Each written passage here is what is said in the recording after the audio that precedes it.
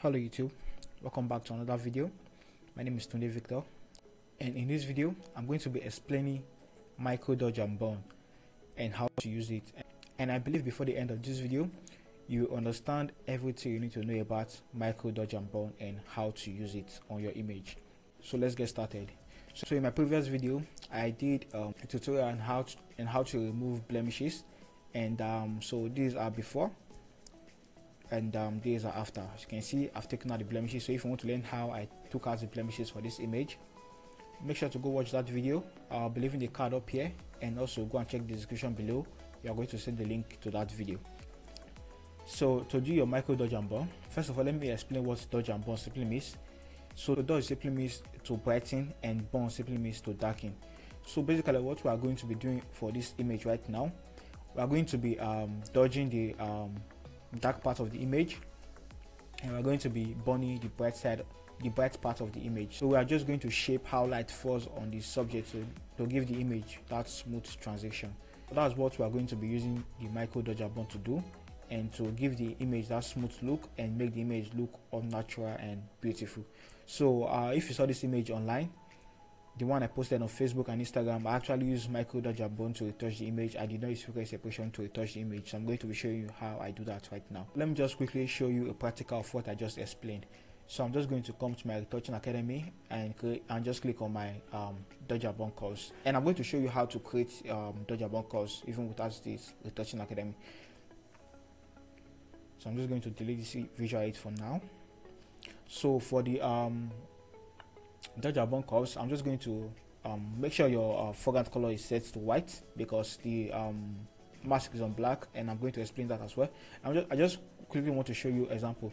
So for my I just pick my brush tool. So once I'm my dodge like this, once I click on this dark place like this, you can see they are getting brighter, and once I click on this bright place, you can see they are getting darker like that. So you can see this place are getting darker. So this is the before and this is the after. So basically that's what micro dodge and burn is. So that's how it works basically. So let me show you how I did my micro dodge and burn while touching this image before. So first of all, you have to create a visual aid so it can enable you see where to dodge and where to burn better. Because if you're just looking at the image like this, you might not see where to dodge and where to burn, and at the end of the day the image is not going to look as good as you want. So the first thing you're going to do, come to this your layer tab right here and create a new empty layer. So once you create a new empty layer, come to your menu bar right here and click on edit, and click on fill, and click on 50% gray. So make sure you fill it with 50% gray and click on OK. So after that, just duplicate your layer by clicking on Ctrl J to duplicate your layer, and you can rename this one color, and you can rename this one light. And come to your color, change your blend modes to color, and come to your light, change it to luminosity. So once I turn off my luminosity, you are going to see I have just black and white right here, and once I turn off my color, you can see I have the colors on the image right now. So that's that for the check layer. So next thing I'm going to do right now, I'm going to turn off this my light, so that we are going to see the image as black and white like this. So you can see the dark parts are now visible and the bright parts are now visible. And to make this a little bit more visible, all you have to do is come to your adjustment layer and create a curves adjustment layer, and just drag this shadow part down like this a little bit, and drag it from this side as well down a little bit until you feel the image is getting darker and you feel it's okay like that, and you can work with it like that. So just continue doing it. So like this, I feel it's okay. Let me see. Okay, it's okay like this. So right now I can see where to dodge and where to burn. And after that, I'll come to my adjustment layer again, create a levels adjustment layer, and just drag this midtones right here, which is this one in the middle right here. Drag it to this side like this to make it even more darker. So I feel it's okay like this. Now I can see the dark part of the image and I can see the bright part of the image. So after that, I'm just going to group them like this. So I'll select my levels, hold shift and click on my color right here, which is this one right here, the first one. I click on Ctrl G to group, and I can just rename this group visual aid like that. So this is what we have in the group. We have levels, we have curves, and we have light which is turned off. So if you turn it on, you are not going to be seeing anything on the screen. So make sure this your light layer is turned off. So after that, now that we have our check layer, what we're going to do right now, we're going to be creating our dodge and burn. So to create a dodge and burn, just come to your adjustment layer again. If you don't have this adjustment layer up here, you can come to this adjustment right here and click on your curves. So make sure you click on your curves adjustment layer and just drag it from the middle all the way down like this. And we are going to call this one burn. So just rename it burn. And I'm going to create another curves adjustment layer again. And this time we just drag it all the way up like this. And we'll rename it and call it dodge.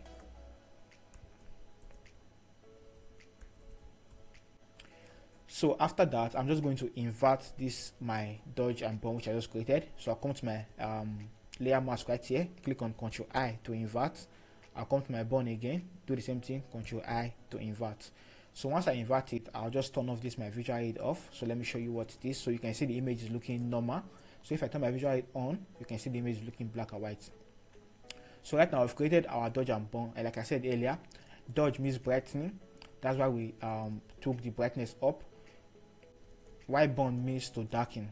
That's why we brought the curves adjustment all the way down. So dodge is to bright, burn is to darken. So just pay attention to this video because I'm explaining it as simple as possible.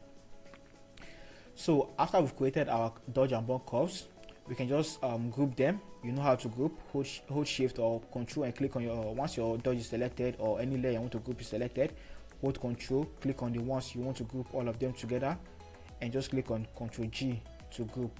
So once you group it, you can just rename it dodge and burn. So after that, after I've renamed it, so I know I have my dodge and burn layer right here. So after that, I'll just pick my normal brush tool. Once I pick my normal brush tool, make sure your foreground color is set to default black and white. If you have any other color right here, like let's say we have red right here, all you have to do is click on this black and white icon right here to change it to default black and white.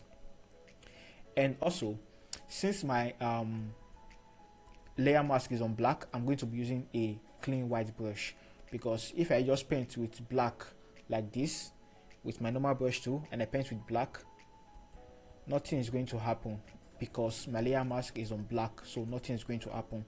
But if I change it to white by clicking on X on your keyboard or this icon right here, I change it to white and I paint, you can see what's happening to the skin. It's becoming visible because I'm using a white brush to paint on the skin or to paint on the image like that. So I'm just going to delete that, or rather I use my black brush to paint again. So if I use my black brush to paint, you can see I'm hiding that effect.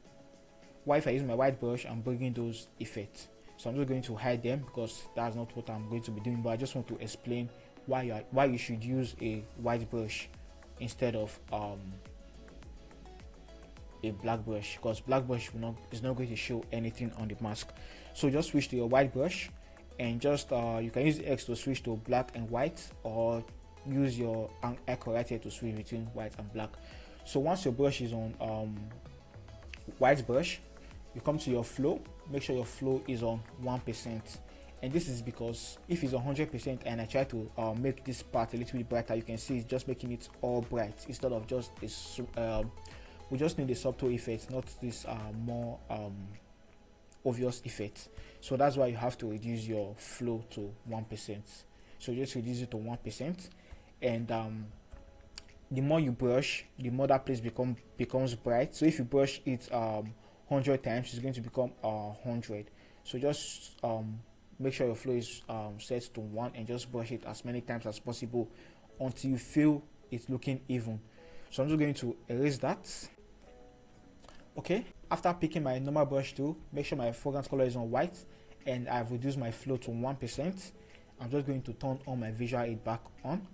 And once I turn on my visual aid back on, those parts that are dark that you can see right now on the image are the dark parts of the image, and you want to make it look even. And those places that are too bright are the bright parts of the image, and you just want to make it look even. So what I'm going to be doing right now, I'm going to be using my white brush to paint on the dark parts of the image to make it look even to the colors that are there. or the colors that surround it, and I'm going to make the dark part of the image look a little bit bright to match the colors that are there before. So let me just use this place right here, this down of my eyes right here, to do a typical example. So I'm just going to pick create a new layer. I'm just going to show you examples. I'm just going to create a new layer, pick a black brush, and just show you something. Bring my flow back to 100 and just circle this part right here.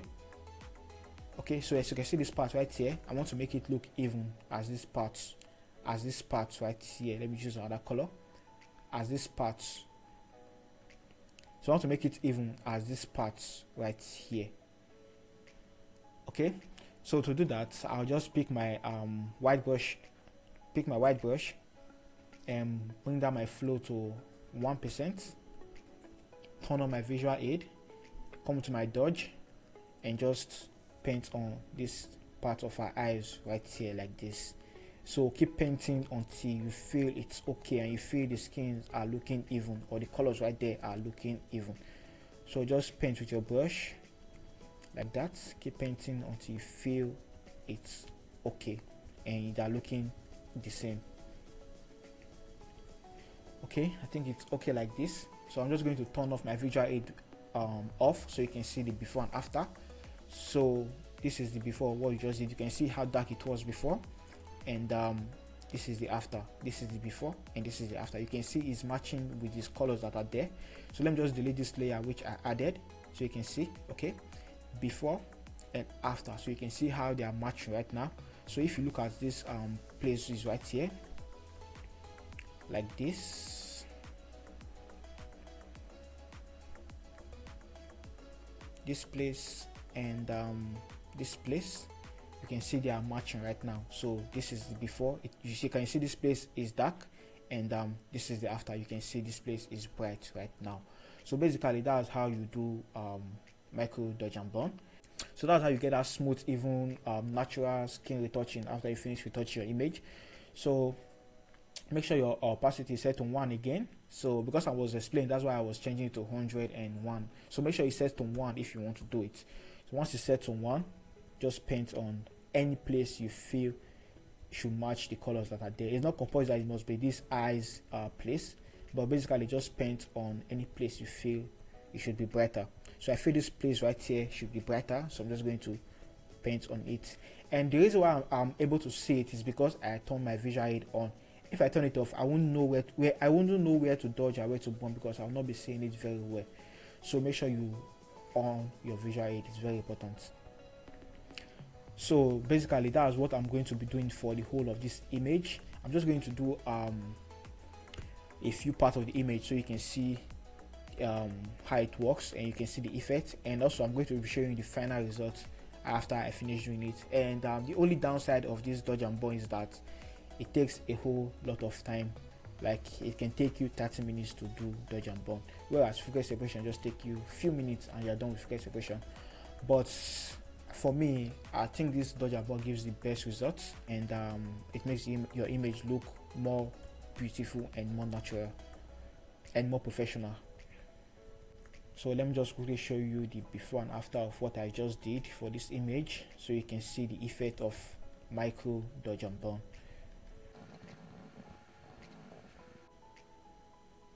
So this is the before and this is the after. This is the before and this is the after of what I just did just now. So in conclusion, just turn on your visual aid. If you want to dodge displays that are looking dark, make sure your dodge and just dodge it. And if you want to burn these parts that are looking bright, let's say these parts are looking bright, this part right here are looking a bit bright, make sure your normal brush is selected and your foreground color is set to white, and just paint like that. And if you feel you made a mistake, you can just switch to your black brush to bring that back, and if you feel you want to continue, switch to your white brush to continue doing what you are doing like that. Okay guys, so I'm done doing the dodge and burn. So let's see our final result. So this is our before and these are after. These are before and these are after. You can see the massive change on the image. This is the before and this is the after. Let me just turn off my visual aid so you can see the colored version. So I'm just going to turn it off. You can decide to delete it if you want to, or you can decide to leave it if you want to, but I'm just going to delete it because I feel I don't need it anymore. So guys, this is before I dodge and burn, this is after I dodge and burn. You can see how the skin is. The lights are not really falling well on the skin, and that's what we just did. We just brighten up the dark parts and darken dark parts so that the image is going to look smooth and even. So this is the before and this is the after. So guys, basically that's how you do your micro dodge and burn, and I hope you learned something for this video. I'll see you guys in my next video. Stay creative.